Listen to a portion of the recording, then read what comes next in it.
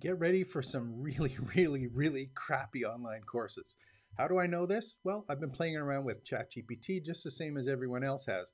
And in fact, we've been using it to create some online courses.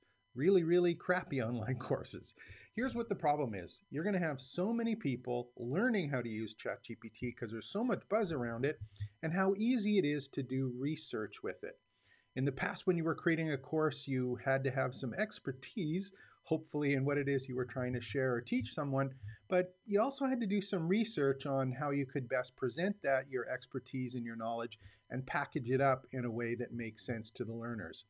You can just go to ChatGPT and ask it right now, give me a course syllabus. What do I need to tell people to teach this? List out all of my lessons. It'll actually write the content for you. And that's the problem because you're going to have a whole bunch of people creating online courses just by using the AI tools like ChatGPT.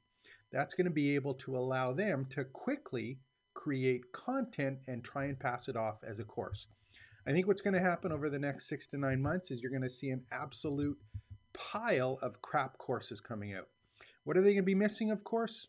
You, the instructor, and your experience. That's why an exciting time for training sites. Not selling courses, which I think is going to be a dead art because of the tools allowing people to regurgitate information, and not just membership sites where you're having multiple courses put together.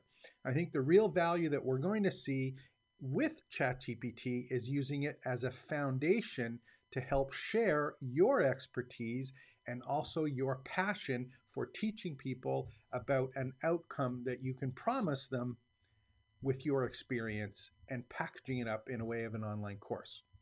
So the thing that to look for, again, this is my prediction, you're going to find that people are going to start creating training sites and campuses. These are learning environments that involve more than a static course with information regurgitated. You're going to have cohort-based training where you're going to actually have groups of people going through set courses together. And more importantly, you're going to have the ability to ask questions of the instructor, to interact with the instructor and the other people in a community.